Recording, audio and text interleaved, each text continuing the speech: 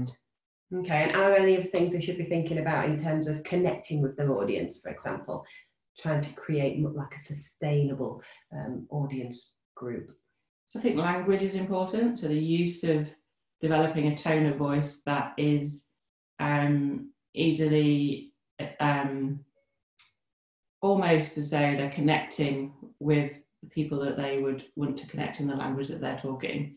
There's no point developing a profile just talking, say, around elite goals and something that they perhaps were motivated themselves by, but thinking about the language that the general public will connect with. Okay, and if they have a particular passion or interest, or even a future employment sort of aspiration, are they looking to build the profile around what that future aspiration is? So the language that they use, if they're looking to go into the corporate world, would be language that's relevant to that audience.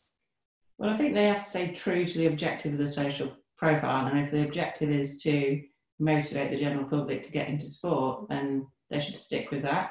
Yes, of course, they should show their personality, but they shouldn't be talking in a corporate language if their single objective with that channel is to focus on motivating the general public. What they could do, though, is think about LinkedIn as a platform, which a lot of the corporate world obviously are connected on, and think about how they've used different platforms to motivate and inspire others to drive them towards an outcome.